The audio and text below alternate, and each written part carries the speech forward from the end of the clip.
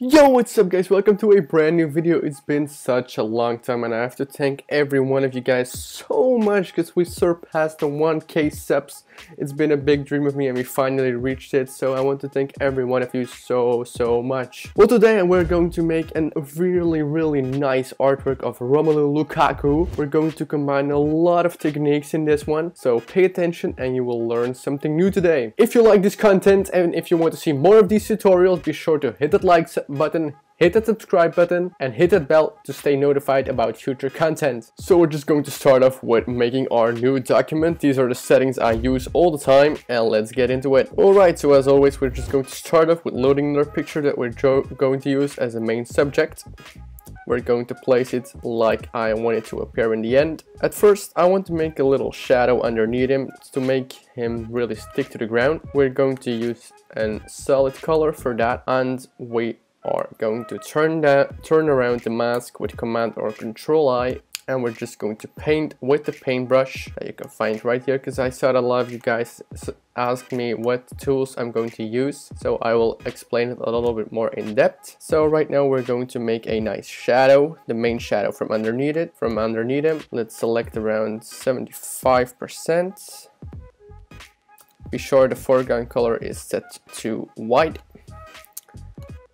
And let's right now paint his shadow. Let's put a color fill underneath his foot, otherwise it's not a shadow, of course. So this is pretty good as a main shadow. Let's do another one right here. Right now we're going to make it a little bit bigger and we're going to put the flow to around 20%, and let's right now make a new one right here and right here. So we're going to make it a lot bigger right now, and let's put the flow to around 10% and let's do it like this. So this way you really get the feeling that he's stuck to the ground. So right now we have to make a shadow on his foot, of course, because right now it really sucks, let's just be honest. So we're going to use an exposure layer for that. We're going to bump down the exposure to almost near black, and let's turn it around. Let's clip it to the layer below with holding the Alt button, and let's right now paint a little bit back with also the brush tool. Of course, you don't have to use this stupid brush. These are, by the way, the general brushes that are in Photoshop. You don't have to download any specific brush for this. I use a flow of around 10,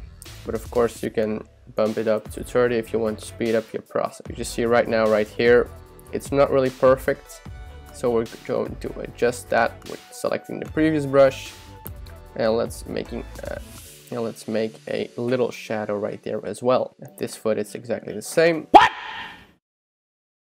What the fuck?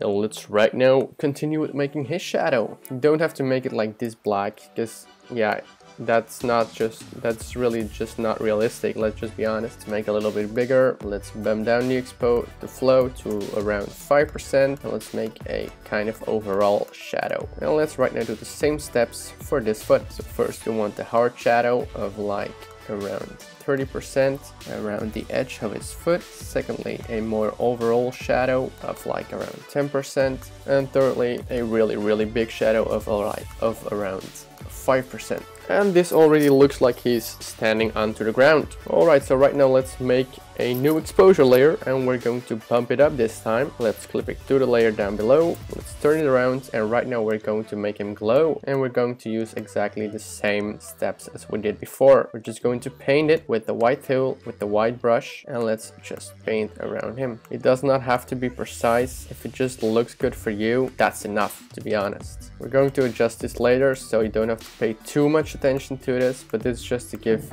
an overall look and feel. We're going to make a little bit of we're going to select the previous black exposure layer, and we're just going to paint a little bit in his stomach, because the light is coming from behind of him, and on his pants as well, and on his leg. So right now you really see the difference from before and after. I'm going to do the same for around here. That's a little bit too much, because you don't want it to be really black. We just want it to have a very nice subtle shadow.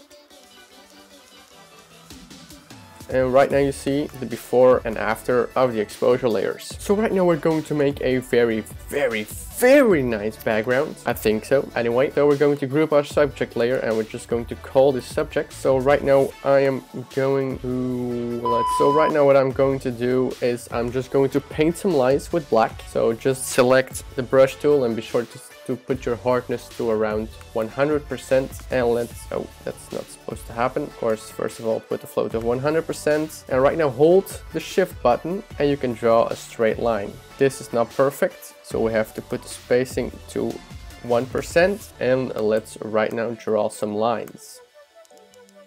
Right now we're going to make it a lot smaller and we're going to paint some more lines. You're going to see what we're going to do with this in just a second. If you think this already looks cool, yeah, it does. I'm not going to lie. It actually already does look kind of cool. So you see, it's not really that difficult to paint a very, very nice background. So this is the first layer of the background that we're going to use. Let's turn back our visibility of our subject, and right now we're just going to put a gradient map on it. Let's change the blacks to like a bluish color. Yeah, something like this looks nice. And let's turn the white to a little bit more grayish. Yeah, I like it. I like this. Let's bring back our subject right now. Right now we're going to add a little light source coming from behind of him. We're going to use a white color fill for that, and let's right now turn around that layer, the mask of course. Let's make it a lot bigger, and right now we're going to paint some light coming from behind of him. And let's right now reduce the opacity to around 30%, no, even less, 10%. Yeah, something like this works. Right now we're going to duplicate it because I do want a little bit more intensity on the light. So let's delete the layer mask. Let's place another one back in. Right now it's really bright. We're going to turn around this layer again, and let's paint a little light in the corner, a little bit bigger than that. Let's use something of around 1000 pixels. So you get the intensity of this light. We're going to reduce this even more to around 5%, maybe 7. Yeah, 7 is the best. Right now we're going to add some shadows to the sides. This does not have to be so intense, so we're just going to choose like around 5%, a little bit bigger of course. This would work fine. This is a little bit too much, so we're going to reduce the opacity to around 50%, a little bit less, 30. Yeah, and this looks fine. Right now we're going to make another layer, and we're just going to select the rectangle tool, and we're just going to add a very, very nice rectangle.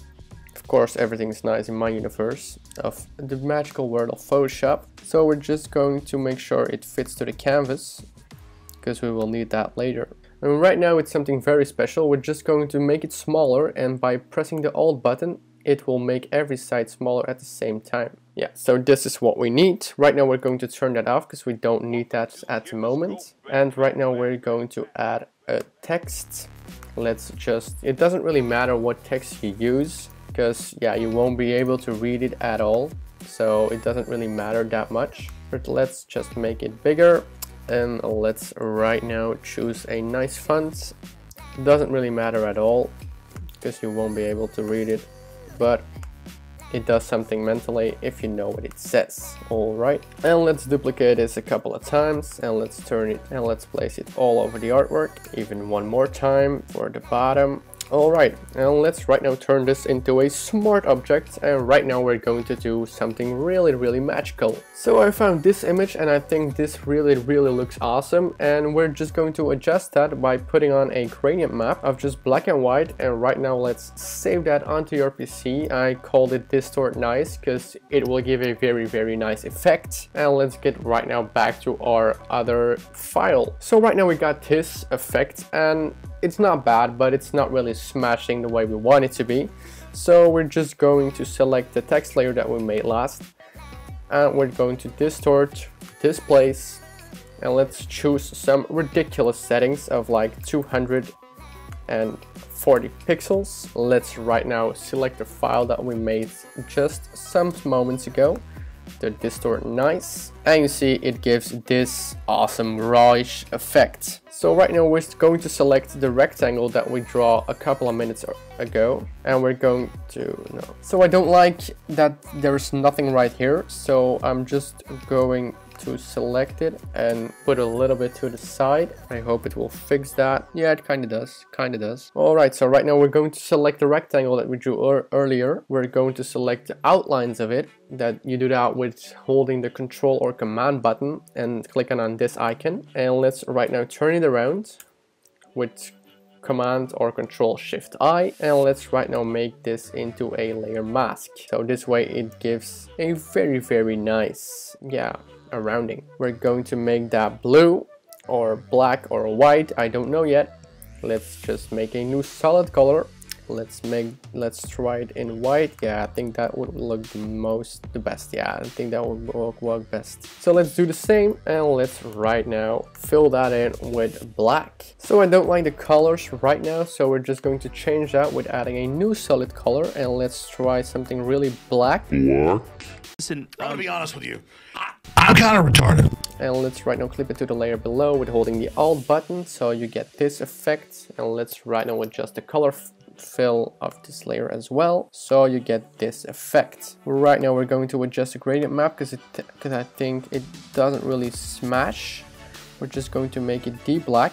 Yeah, I think this looks a lot better already. Maybe a little bit grayish, and I think this looks awesome. So right now we really want him to shine, and the way to do that is just to add a very nice solid color. And let's right now turn this around because this is really bright. I think this will hurt your eyes if I don't turn this off. Let's right now reduce the opacity to around 10%. I think it's still too much, so let's reduce this to around 5%. And you can see, or you will see, this really gives a very nice shiny effect of our main subject, which is Lukaku, of course. So right now I think that we need a little bit of shadow underneath him, because right now we only did his foot, and of course a shadow is all over the place. So I think we have to make another one right here. Let's make it right now a lot bigger. So I think this already looks pretty awesome, but let's right now add some textures. So first of all, I found this light leak, and I think that would just work awesome on this visual. So let's turn the blend mode right now to screen, or maybe color dodge add. Let's just see what works best. I think color dodge looks awesome, but screen, I also like screen a lot. Yeah, let's just go for color dodge. So right now let's add a little bit of texture to the whole of the background, and I found this awesome image. You don't really see it right now, but let's just change the blend mode to screen, and it adds this grainy and texturized look to everything. I think we will just duplicate the light leaks, and let's right now choose screen, and simply just reduce the opacity to around 40, and let's just make it a lot bigger, so you get this really nice effect. Now, I like this. I already like this a lot. So right now I found another texture. This is something like a sandish wall texture that I really like. So let's turn this around to 90 degrees, and let's make it bigger. And let's right now put the blend mode to multiply, and you see you get like these black dots in the background. I really like it. I'm going to put this behind of the subject. Yeah, this works. This works really nice. Right now I also want a very nice edge all around the place. First of all, let's make the edge white, because I think that works best. And let's right now put it to the side, and let's right now make it a little bit bigger, so you only get this edgy effect. Let's put this to 40 and this to 48, and let's see what that does.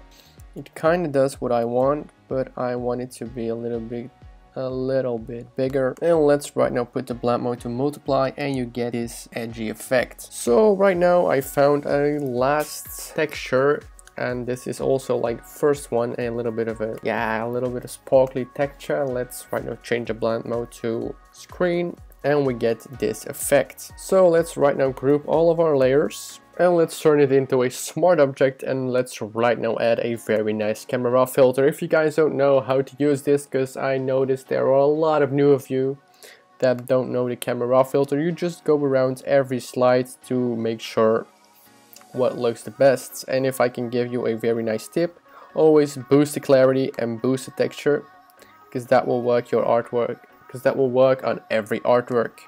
And let's right now choose all the rest of the sliders. I'm going to do a live stream, by the way, this week, and if you guys want to see how I use the camera raw tool in depth, be sure to leave a comment down below, because then I will make sure to bring attention to that in the live stream.